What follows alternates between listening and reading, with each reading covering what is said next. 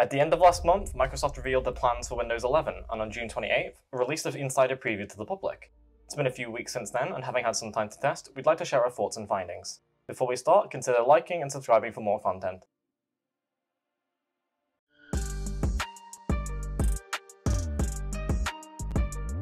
The installation process is relatively easy as long as your PC meets requirements for the Insider program.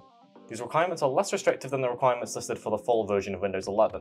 If you install the Insider version and your system is not compatible with the general release, you will have to install a different operating system when Windows 11 is officially available.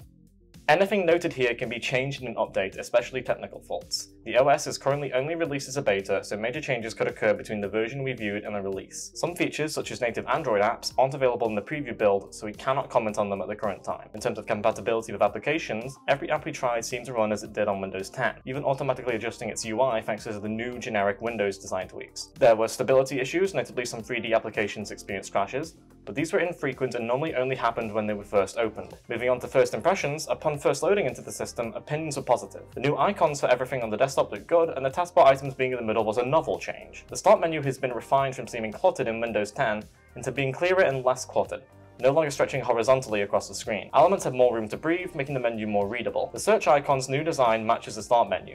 The space is used in the same way as Windows 10, besides the search box being at the top, with recent items and common apps being presented before you search. Task View has been given a new look, but remains the same as Windows 10, allowing you to functionally have multiple desktops that you can switch between. A new feature compared to Windows 10, Widgets. It acts like a news feed containing preset information boxes for items such as weather or sports, as well as Microsoft's own news service. File Explorer has had a makeover, with new, much larger icons in general. Items are generally more spaced out as well, showing less per page, clearly designed to help touchscreen users. The Windows Store has also got a new look, though it's still functionally the same. It claims to be in beta, so it's likely we'll see more changes later on. Hidden icons on the right hand of the hotbar are treated the same as Windows 10, just click to reveal. Wi-Fi, volume and battery are now all part of a mobile-esque submenu. The menu also includes brightness, Bluetooth, airplane mode, focus assist, and accessibility options like narration, sticky keys, and the magnifier. The calendar, time, and notification center have been crushed into one button as well, meaning you open the calendar every time you check notifications. Taking a step back to the battery will take you to the new settings page, which has seen major changes.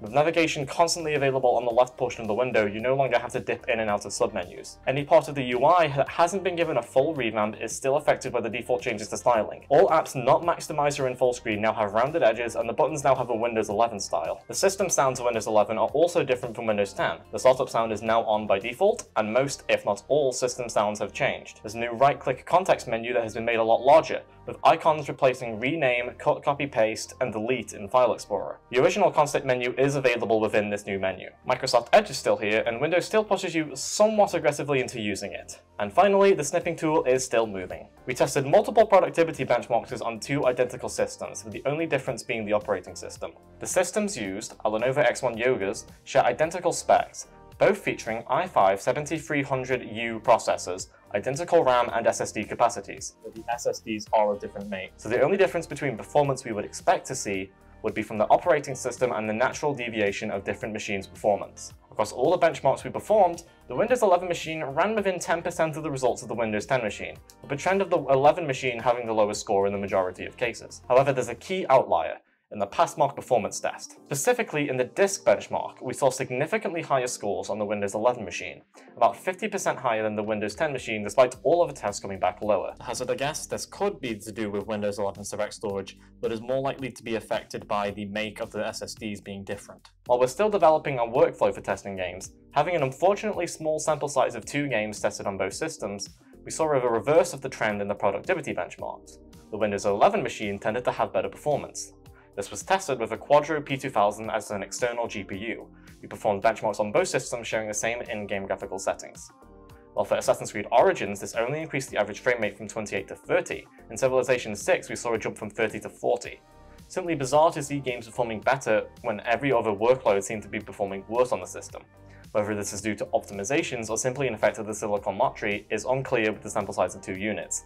But considering the lower performance in benchmarks and high performance in games, there seem to have been some performance changes through the operating system. Windows 11 so far is shaping up to be an adequate operating system. Outside of a few minor complaints, there's no big issue to point at and decries the reason not to use it. But there's nothing there yet that would convince me that Windows 10 needed replacing. The moment-to-moment experience is really similar, and while the new UI is certainly nice, a new theme for Windows isn't a compelling reason all on its own, especially if you're not a fan of the new design. As of now, it's impossible to give a full perspective on Windows 11. With promised features not yet implemented, hardware requirements not settled upon while being currently contentious, and the fact that the insider build might run on systems that won't be allowed to run a release version in a year, it makes it hard to recommend to anyone other than enthusiasts to upgrade. Where Windows 11 really fails is the lack of a big feature that could draw people in. Android apps is nice, but only benefits a general audience of people who don't have phones but need mobile apps, or developers making Android apps, neither of which are particularly big audiences. If it had something to appeal to a more general, perhaps less tech-savvy audience, you might have a bigger adoption rate. Perhaps phone screen streaming to have a bigger screen for apps, animated wallpapers built in with native support,